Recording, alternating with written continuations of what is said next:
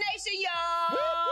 Hey, y'all. Yeah. Okay, well, y'all ain't gonna believe this, but I finally got the answer to the old age or age-old question, why Lauryn Hill never released another album. So, in a recent interview, Lauryn said that her label never called and asked how to help her make another album. So, she said after the success of the Miseducation of Lauryn Hill, there were repressing agendas, unrealistic expectations, and saboteurs everywhere, y'all. Oh, my Did they help him? Did they help her make the first album? Nope. But you know how I be, Headkrack. Yeah, but it's just like, she did so well the first lap, you would just assume, hey, clearly know what you're doing. You got it. So is this what it really like, Brat, honey, to be a music star? Because that's a sad thing for poor Lauryn Hill. And I thought she was going to jump off the edge, honey, because we hadn't heard nothing else from her again. Yeah, that can happen, Gary. If you don't have a strong team and you're not a strong individual to tell them what you will and won't change, like I ain't wear a dress till I wanted to. You know, everybody wanted to change me at first.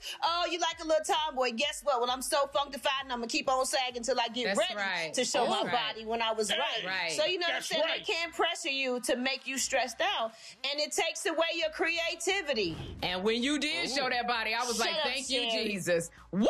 Oh, my God. I think the timing is perfect right now for a Lauryn Hill project and the universe, and we welcome it. So, Lauryn, if you're watching this, please put an album out. We need you, mama. We need you. Yes. Yo, she could have the greatest musical comeback of all time. Because she was a double and triple threat. Yes. She got 19 kids, HK, so they can all be her musicians. The kids ain't gonna sue her. Use them all. I'm ready. And each one of them an instrument. They got a hell of a band. Right. They make music. Yeah.